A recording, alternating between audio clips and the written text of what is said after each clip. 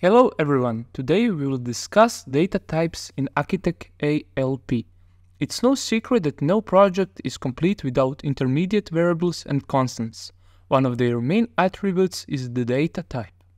Currently we use 3 types of variables. In the future we plan to add a few more.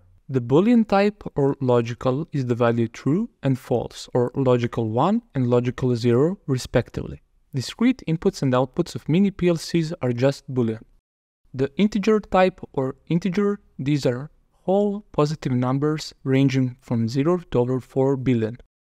The real data type float, these are numbers that have a fractional part which can be negative, and their range of values is so large that I don't even know such numbers. So I will display it on the screen.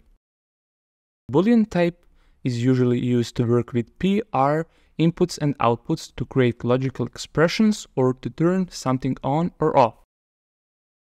The integer type is most often used for counting something, for example, people in the room, boxes on a conveyor, and so on. Real data is needed to work with analog inputs and outputs of PLCs, or for example, for mathematical calculations while working. When working in ALP, you can create constants, local variables, and network variables. We will talk about network variables later, but let's take a closer look at the first 2. They are added to the workspace using the corresponding icons on the toolbar. For a constant, you can set the data type and values. It's better to do it in this order. ALP may give an error if you try to make a Boolean constant with a value of 36.5. Constants do not change during the operation of the device and retain their values. Unlike constants, local variables can be written unread, that is, used as input data or as a calculation result. Therefore, there are 2 blocks for working with them, a read block and a write block. After adding such a block to the canvas, you need to assign a variable to it. This is done using the button with 3 dots in the Properties panel. Clicking on it, you get to the variable table, which can be opened through the Device tab. At the top, there are buttons that allow you to create a variable, duplicate it, or delete it. You can also create a variable by simply writing a new name in the last line of the variable name graph, where it now says none, and you can delete it by pressing delete. Variables must have a name and data type. Variables can also be made non-volatile.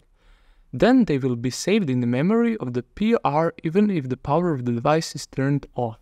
Without this checkmark, the variable will be reset. This is important for various settings which are set by the user from the screen and for counters. Imagine you are counting parts on a conveyor. 1, 2, 3, 10, and so on. Suddenly, the light went out. Turned on, there are no details, and the counter is 0. Where are all the details, right? To prevent this from happening, the details must be made non-volatile. Non-volatile variables can also be given a default value. This is especially useful for creating settings with the default values.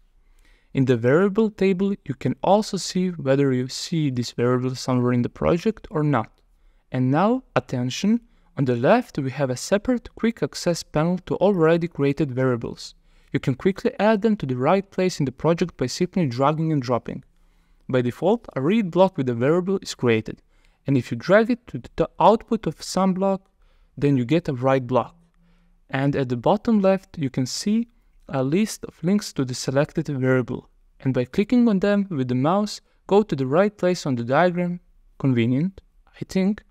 No need to pull the block out of the toolbar every time. But this is only work with already created variables. By the way, if local variables are used only on the canvas and simply serve to transfer data from one part of the program to another, then when loading projects into the device, it will be considered a regular communication line and no memory will be spent on it.